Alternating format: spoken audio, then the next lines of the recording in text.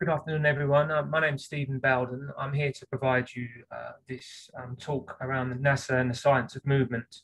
Um, we're just going to wait a couple more minutes before, or a minute, or probably a minute before everyone arrives, and then we'll make a start.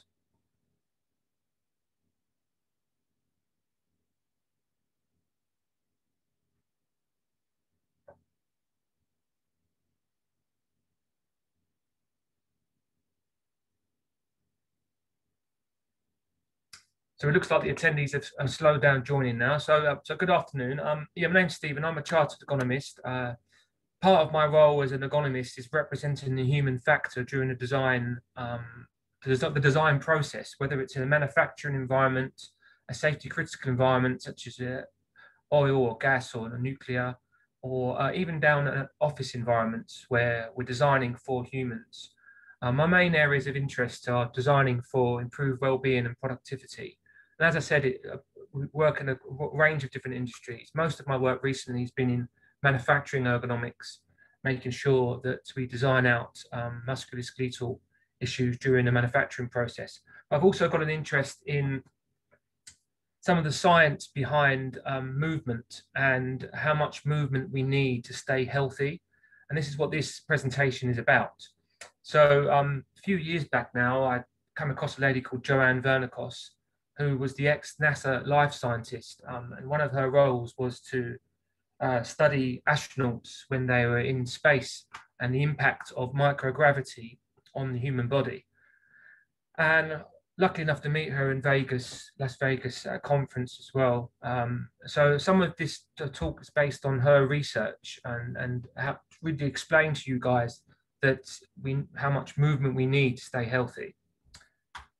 So the Center of Disease Control in the USA now states that 66% of the US population are unhealthy from 50% 10 years ago.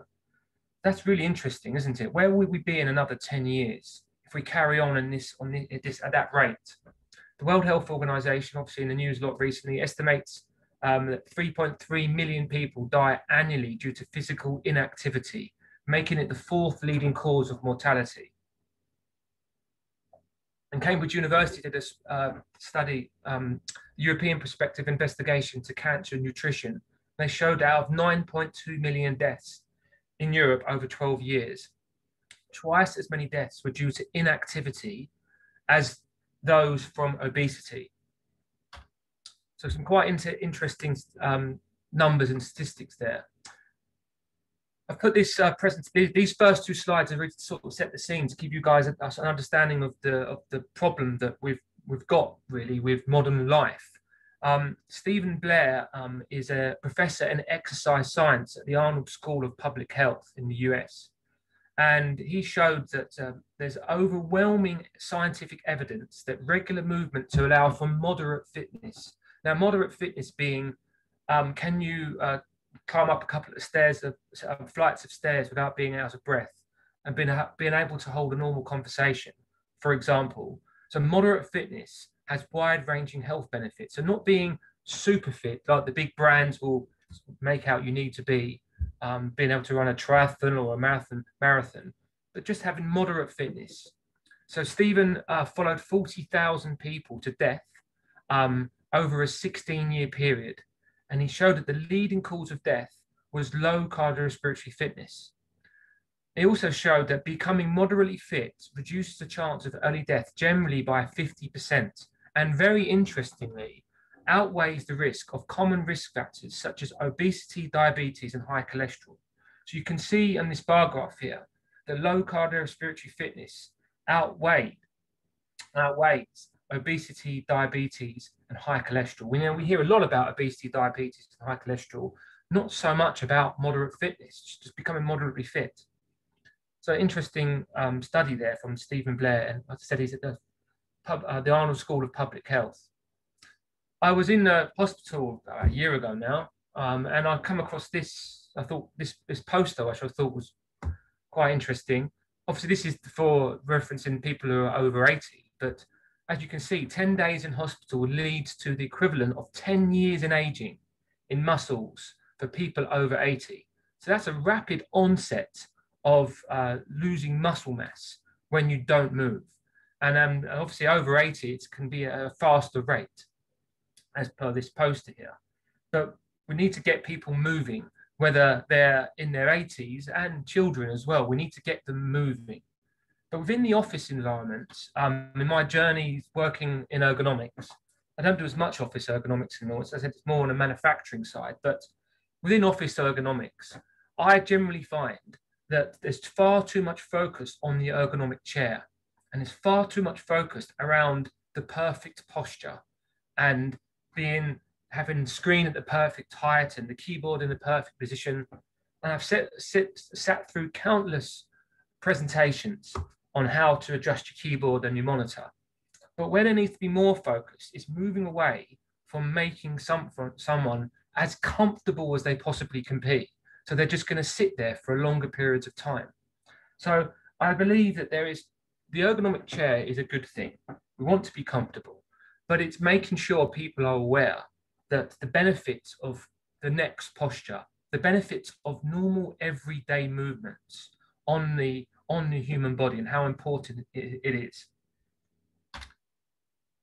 So we're going to talk about some of the, right down to the cellular level, what's happening when we're not moving. But also it's important to mention that obviously musculoskeletal disorders are an issue. And especially if we're spending long periods of time in static, fixed, flexed postures, as you can see in this example on screen here. So Michael Adams is a professor in biomechanics at the Centre of Comparative and Clinical Anatomy at the University of Bristol. So he's an expert in biomechanics, and his evidence has shown that prolonged stooping causes the normal reflex activation of the back extensor muscle to diminish and ultimately cease. So when you sit down for 5 minutes in this flexed, fixed position, which we commonly see with people in the office or working from home, even if they have the most expensive ergonomic chair in the world, it's very common to see them in this fixed, flexed posture. But he showed that 5 minutes in this full flexion produces the lower back's protective resistance to flexion by 42%, whereas 100 full flexion movements during the same period only reduces it by 17%. So if you're up and moving, the reflex activation of the back extensor muscle is engaged, it's awake. If we then sit down for 5 minutes in this fixed flex posture, this extensor muscle sort of turns off in a way. And then if you were to then bend over, you are more at risk of injury compared to if you're up and about moving. There's less risk if you go into flexion, full flexion 100 times. So that's quite interesting, isn't it? Our body has evolved and designed to move from the moment we wake up to the moment we go to sleep. Even if we give someone the best ergonomic chair in the world, they're going to move towards that fixed flex posture. So it's really important to get people moving. The ligaments become stretched, and this then leads to tissue creep or potential herniated disc. One of the main issues with the disc, there's no nerves within the intervertebral disc. So this tissue creep is not, people don't necessarily know there's an issue, and they have more pressing issues to deal with. But this can cause instability, which can remain for several hours afterwards. And that's when someone could be at risk of injuring their back. But it's alternating between flexion and extension is the key.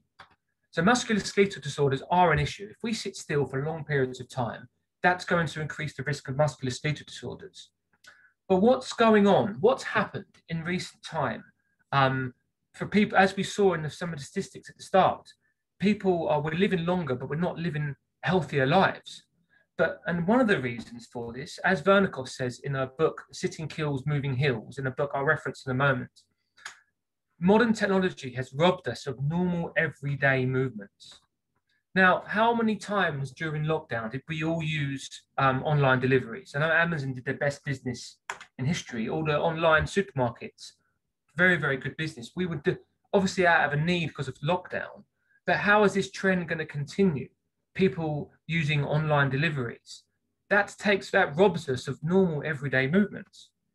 Our mobile phones, we're glued to our mobile phones. They're addictive.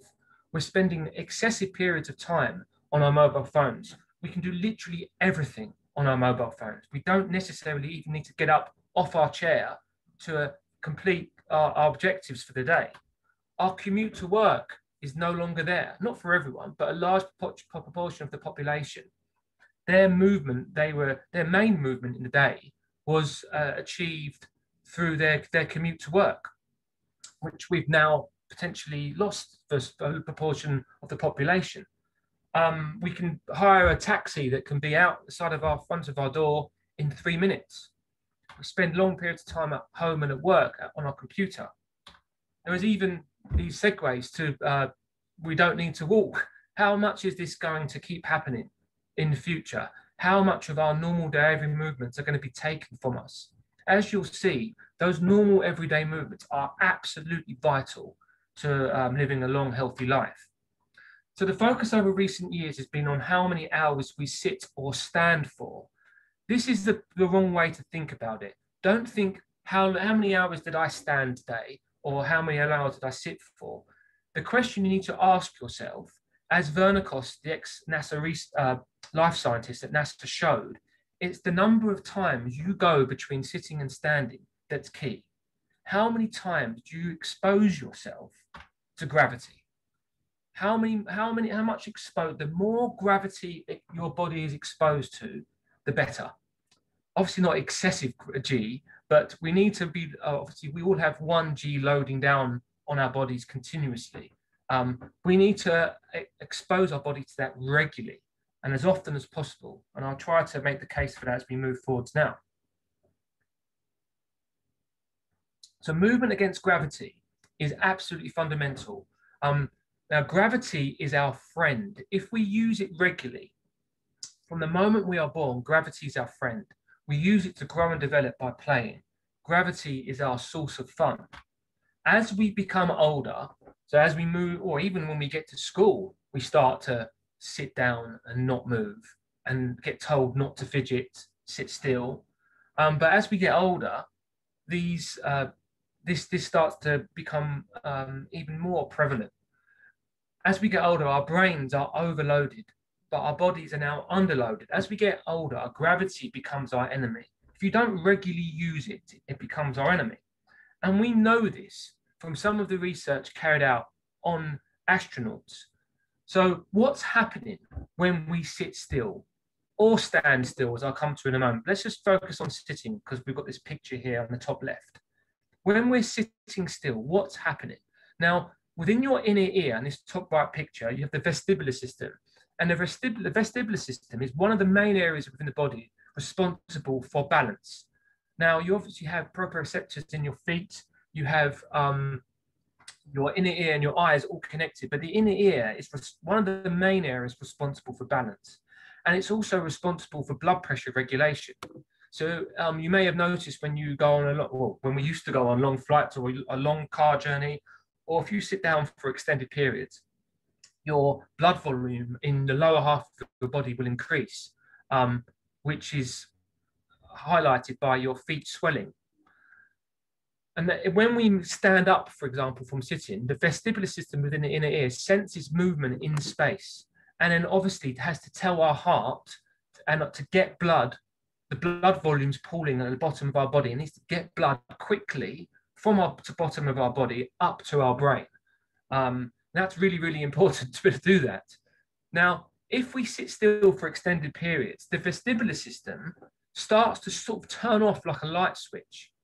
You may notice it first thing in the morning when you stand up. You have to walk with a wide footing, like babies do when they walk. You can see this picture here.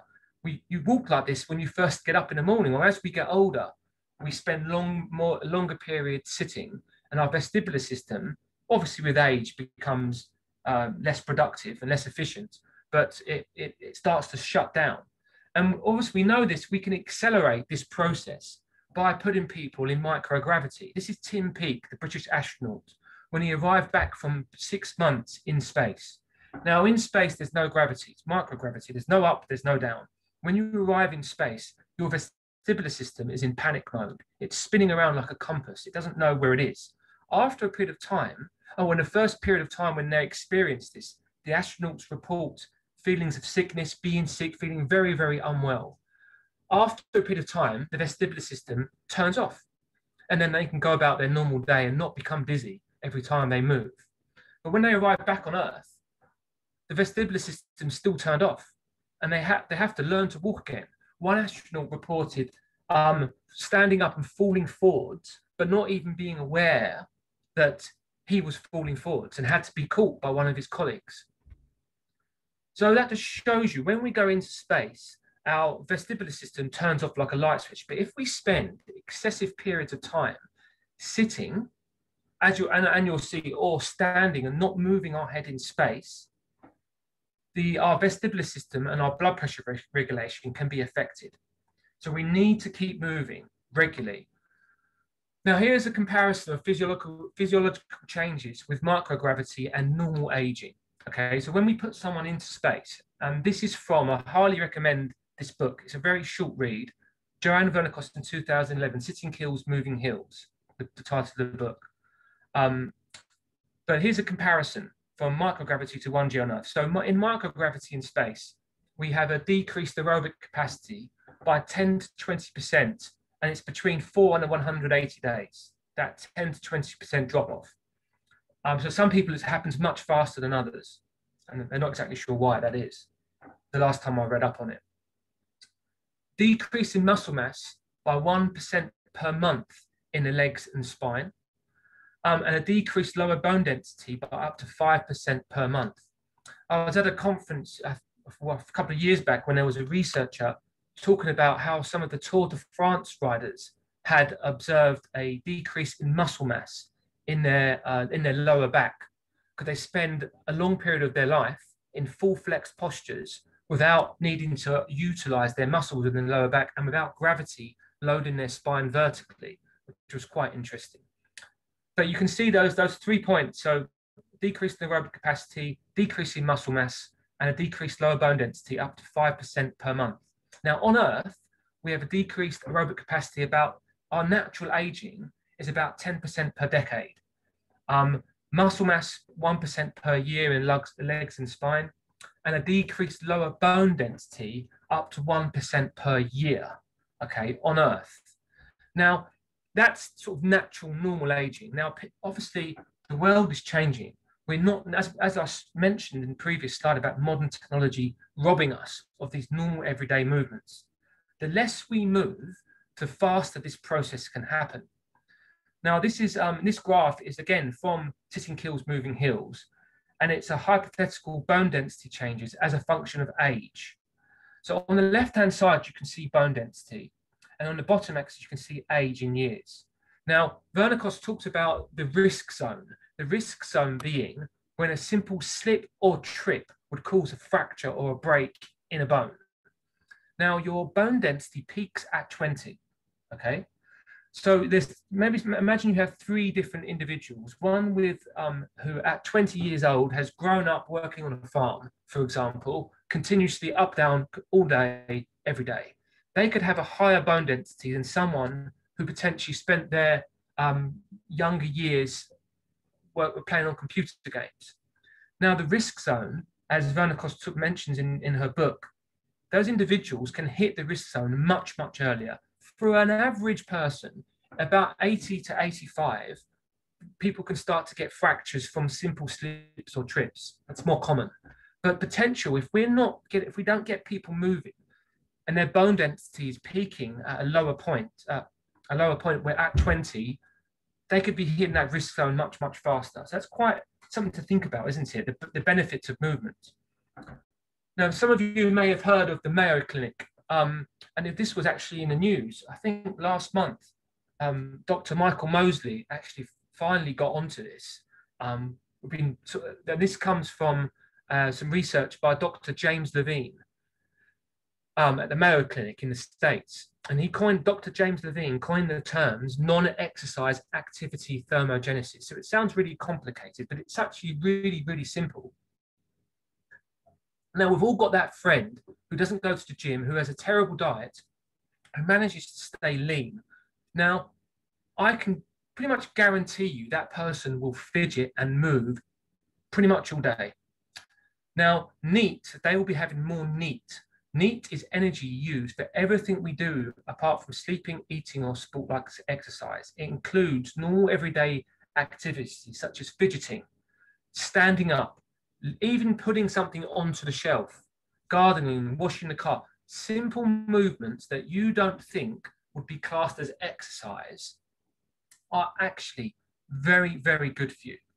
So Dr. James Levine at the Mayo Clinic showed the bulk of energy we use is not from the 30-minute run. So a 30-minute run, so imagine, we talk about this in some other research at the moment, we have a 7-hour working day and we sit down for 6 hours of it at our desk, but we get our 1 hour run of a lunchtime. How many calories are we burning during that 1 hour? 200 calories mainly, depending on the individual. But the bulk of energy we use is not from that 30-minute run or the hour run of an evening. It's from all of these small, neat movements. Now, Dr. James Levine showed that NEAT, non-exercise activity thermogenesis, varies substantially between people, up to 2,000 calories a day. That's a lot. 2,000 calories a day. We're not going on a running machine. We're not doing a triathlon. We're not lifting weight. It's just normal, everyday movements. And he also said obesity was rare a century ago, and the human genotype has not changed over that time. What's changed is people are moving less. If obese individuals were to adopt what he calls a NEATO type, they could potentially expend an additional 350 calories per day. 350 calories per day over a week, month, or year really starts to add up. And also it's shown that NEAT, when you move regularly, it suppresses the hunger hormone, which is quite a useful thing to suppress sometimes, especially when you spend a long period of time at home. So yeah, that's quite interesting. And NEAT suppresses that hunger hormone as well. So just think about that. Next time you need to get up to go up the stairs, take advantage of it. All of these movements add up. A calorie, half a calorie here and there over the whole day, week, month, year. That makes a massive difference. So don't focus too much on your ergonomic chair being perfect. Think about even just perching on a chair, even just if you sat on a wooden bench, as long as you were moving regularly, I would prefer that as opposed to someone sitting in a 1,000-pound ergonomic chair in a flex position and not moving all day. Moving regularly is what's key here. So lipoprotein lipase, I said I would talk about it down to the cellular level. Now, lipoprotein lipase is an enzyme that grabs fat from the bloodstream and transports it into the muscle to be used as fuel during movement. This enzyme reduces it becomes less productive during inactivity. So suppression of the lipoprotein lipase leaves excess fat in the blood, where it increases the risk of heart disease. If unused, fat can be stored in the body, in muscle, bone, and even the liver and kidneys. But the most effective way to increase lipoprotein lipase is to participate in NEAT. It's regularly get up and move as often as you possibly can. Now, very interesting, if you were put in one of these G accelerators and strapped down, and you can actually burn energy by not moving. They've shown, which is quite amazing, they've shown that this lipoprotein lipase is activated when it senses gravity. So if we strapped you down and you're not moving, but you're being exposed to gravity, lipoprotein lipase actually is engaged and it becomes more productive. That's absolutely amazing. And that makes sense from an evolutionary standpoint that the body needs movement throughout the day. And every time we move, our cells are exposed to gravity. And they've also obviously been accustomed to that. And regarding lipoprotein lipase, it's shown that it actually engages this process and keeps it in tune, keeps it working more productive. So if we keep it working more productive, actually, when we actually need to use it, it potentially could burn more energy. So we need to consider lipoprotein lipase and the importance of increasing our exposure to gravity.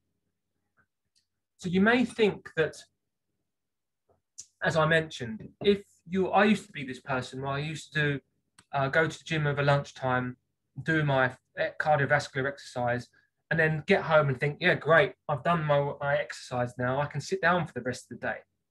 There's more and more research now coming out. That's not the case. Going back from an evolutionary standpoint, the human body is required to move the moment you get up, or is designed or evolved, depending on your viewpoint, to continuously move throughout the whole day. But Rebecca Seegrin did some research, and she followed in 2014 63,000 people aged 40 to 79 over 6.5 years. And she showed that the assumption has been that if you're fit and physically active, that will protect you, even if you spend a huge amount of time sitting each day. In fact, in doing so, you are far less protected from the negative health effects of being sedentary than you realize. So if you're spending a long period of time sitting, just by going to the gym and doing your cardiovascular exercise, that's not necessarily going to reduce the risk of all of the negative effects of being sedentary. So alongside, which is lots of research for cardiovascular exercise, alongside that though, we need to make sure we're regularly exposing ourselves to these neat movements. We're regularly going between sitting and standing as often as possible throughout the day. But as I said at the start of the presentation, it's not about how long you're sitting for or how long you're standing for. It's quite common for me to be speaking to someone. They say, I've got my sit-down desk and I'm standing there all day. Everything's great. I've been told that standing is better for you than sitting. Now, potentially, as James Levine mentioned in his book, Get Up, the book is quite a good name, Get Up, but he mentioned in that book that standing, actually you're more likely to move and fidget when standing. So there probably is an advantage to standing as opposed to sitting. You're probably less likely to move if you're sitting. However, standing still is not the solution. It's the movement, as you'll see from the research in a moment, between those two postures that your body craves and requires. Now, there's only 2 calories per hour extra burnt when standing as opposed to when sitting, if standing still. So Thomas R. Walters did his PhD in 2015 at the National Institute for Occupational Safety and Health in the USA. The literature review of the risks associated with prolonged standing. As you can see, there are a number of risks. Reduction in blood flow to the brain, that makes sense. If our vestibular system isn't engaged, our blood pressure regulation is going to be affected. Our blood volume in our lower part of the body is going to increase. That's going to reduce blood flow to the brain. Swelling of the legs, dizziness, heart rate affected, increased blood pressure, chronic venous insufficiency, musculoskeletal lower back and foot pain. You speak to anyone who works on their feet all day, they report this. Preterm birth, spontaneous abortions, varicose veins, reduction in blood supply to the muscle. So a number of issues there. So don't be fooled by thinking that standing up and standing still is the solution. As you'll see here, it's the getting up. It's your exposure to gravity when you stand up. When you stand up, the musculoskeletal system is being loaded vertically. Obviously, when we're standing still, we do have 1G loading down on us. But when we get up, that increased the loading onto our body. Now, Joanne Vernikos did some research, and she had 2 groups in this study. And she showed that, I'll explain the study first. So they had 2 groups lying down for 4 days, 4 days of lying down. Every 45 minutes, one group, so the group on the left, would simply stand up and stand still for 15 minutes. So that group had the variable of standing up against gravity. The other group would, on the right, were not allowed to stand. They had the exposure of gravity removed from them. They were picked up by a machine and they were placed onto a walking machine, and they walked at 3 miles an hour for 15 minutes. In both groups, they measured their bone density and their cardiovascular performance before and after.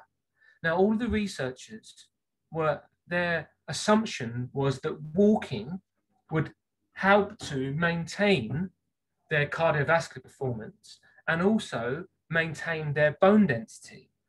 Actually, it was the other way around. The group that simply stood up and stood still for 15 minutes, they had the exposure to gravity, had less bone density loss, and less cardiovascular drop-off. And that's absolutely key here.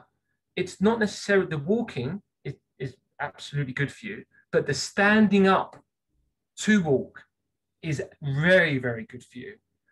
So they showed that it's required 16 times per day from lying down to standing up.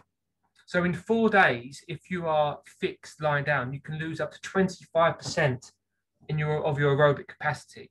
So we've seen a lot of people coming off ventilators. Seriously, their aerobic capacity is severely affected when they're just completely lying down for long periods of time, similar to being in microgravity in space, with absolute no movement, but worse, absolutely no movement. But 4 days of lying down, 25% loss in aerobic capacity.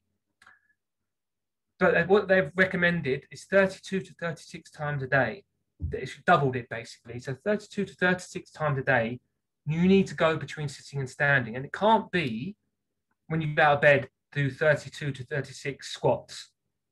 It needs to be spread out throughout the entire day. So you need to wait for your inner ear, your vestibular system to sort of settle down and then expose it again and then stimulate it again and regularly stimulate it throughout the whole day. I would even recommend, if you're working from home, practice standing on one leg. Lie down if no one's watching. Lie down on the floor and jump in the air. Do 5 burpees every hour. You need to stimulate that vestibular system. I remember last summer I got 2 young children. I tried to do a roly-poly, and I'm 40 years old now, but I tried to do a roly-poly in my back garden, and I felt physically sick. The last time I did that, I do not remember feeling that sick.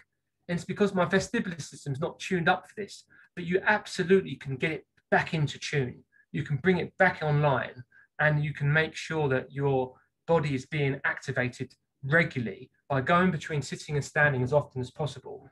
Of course, if you lie down in the ground and jump in the air, that's going to be more exposure to NEAT, the non-exercise activity thermogenesis, more calorie expenditure, and that's going to stimulate your vestibular system more than it would be just standing up.